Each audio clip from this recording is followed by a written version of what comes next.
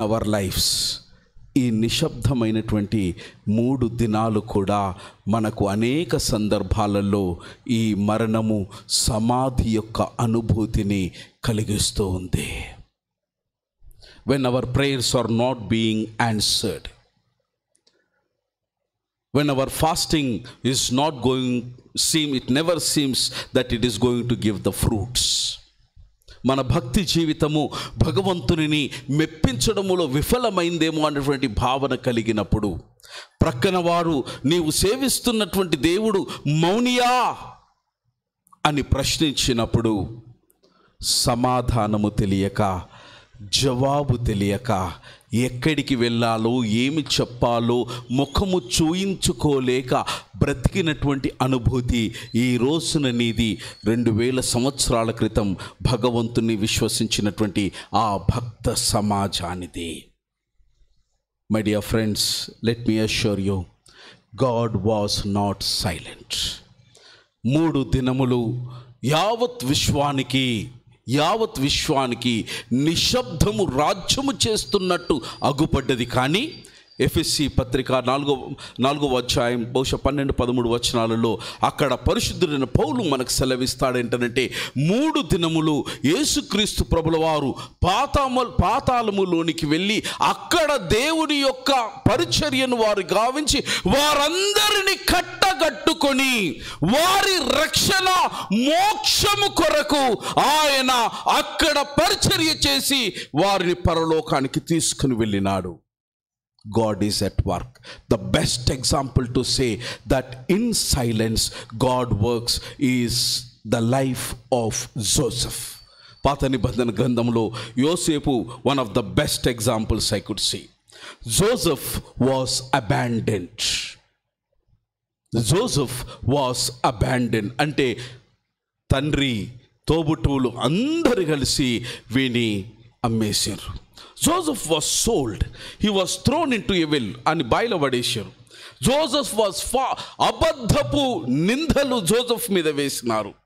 ఆయన మీద బలాత్కారం యొక్క ప్రయత్నాలు జరిగినాయి. ఆయన చెరసాలలో వేయబడ్డాడు. All through years are very silent years in the life of Joseph. Probably one question Joseph యొక్క మదిని భక్షించి వేసుంటూ ఉంటది ఏంటంటే, అమ్మా నాయన తల్లి తన స్తన్యములో విశ్వాసాన్ని అణువున నింపిన తర్వాత భగవంతుడు ఇంకా ఇంకా ఇంకా ఇంకా ఇంకా ఇంకా ఇంకా కష్టము తప్ప దరి కనబడలేకపోతే, దైవమా నేను నేర్చుకున్న విశ్వాసము నిర్వీర్యమా అని ప్రశ్నిస్తూ పరమేశ్వరుని మాత్రం విడిచిపెట్టకుండా వెంబడించినటువంటి వైనం. యావత్ లోకం వీని పని అయిపోయింది అని భావించినారు. కానీ భగవంతుని యొక్క మౌనములో వీనిని మహామనిషిగా సిద్ధము చేసే కార్యము మీద భగవంతుడు ఉన్నాడు. Praise the lord, praise the lord. God was not silent in your tears.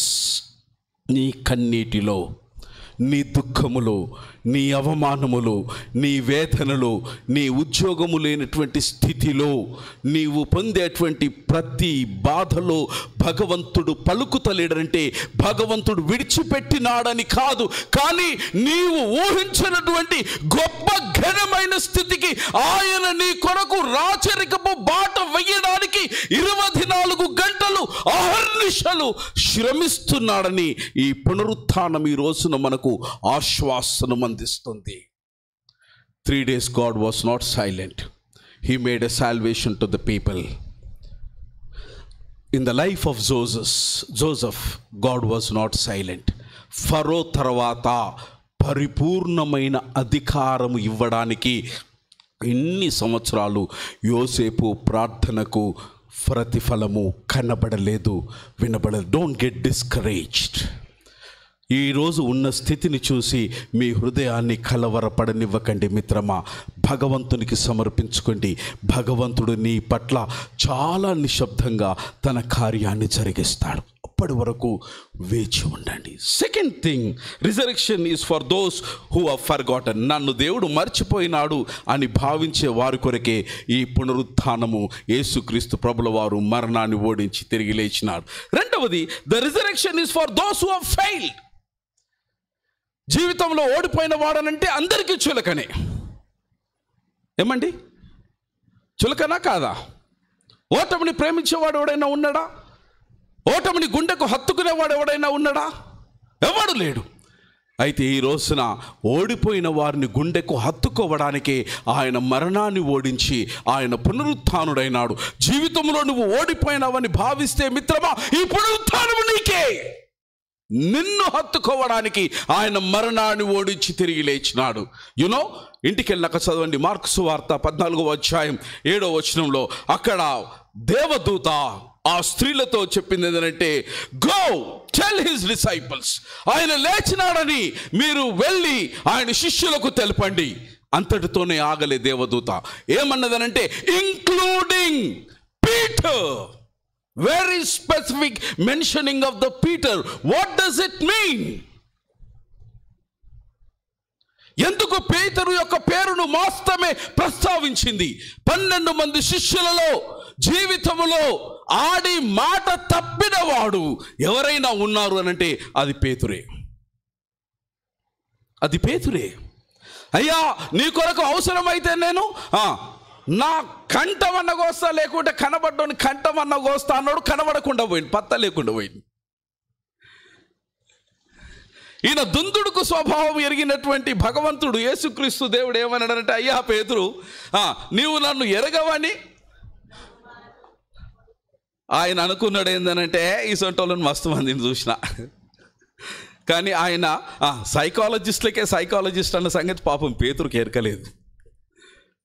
యేసుక్రీస్తు ప్రభుల వారి మీద ఉమ్ముస్తూ, ఆయన కళ్ళకు గంతలు గట్టి, ఆయన చెంపలు వాయిస్తూ ఆయనను బాధ పెడుతూ ఉన్నప్పుడు పేతురు మరొక అనుభవంలో ఉన్నాడు. పారిపోయి యేసుక్రీస్తు ప్రభుల వారికి ఎంత దూరంగా అయితే అంత దూరంగా ఉంటే మంచిదని నిర్ణయించుకున్నాడు.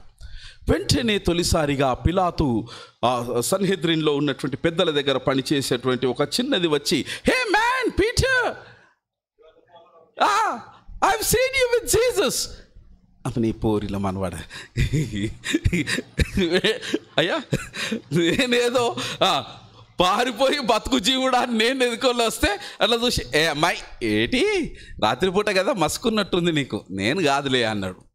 ఆ పిల్ల ఇడిసబెట్టలే. మళ్ళీ 2 నిమిషాలు, no Peter, no I knew you are the fellow, you are followed Jesus. ఇక అర్థం కాలే పేతురుకు. జర దూరం పోయి నిలబడితే ఇంకొకడు వచ్చి ఏమన్నాడనంటే, are you not the గలిలియన్ who have followed Jesus? Then he started cursing అని ఉంది ఇంగ్లీష్ బైబిల్లో. అక్కడ పోయేసి తనను తానే చెప్పించుకుంటున్నాడు. అబ్బా వచ్చి నా బతుకుల మనవాడ ఇట్లా అయిపోయింది, ఇంత బతుకి వీళ్ళతో చెప్పించుకునే బతుకు, ఇక తను తాను చెప్పించుకున్నాడు.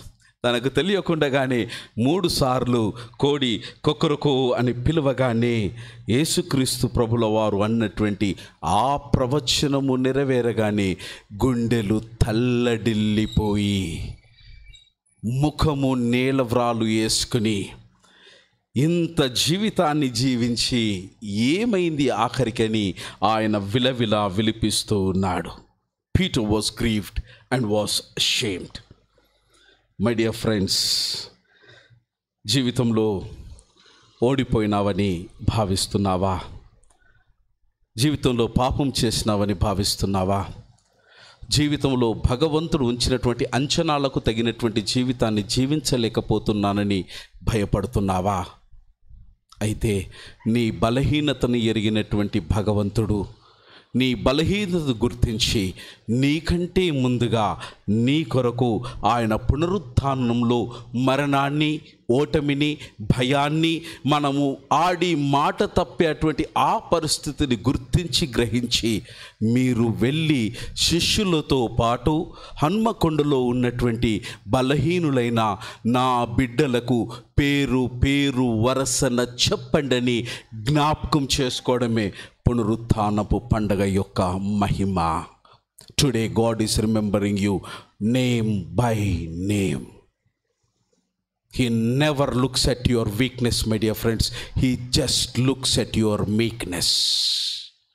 విరిగి నలిగిన నీ గుండెను చూసేది వాడొక్కడే.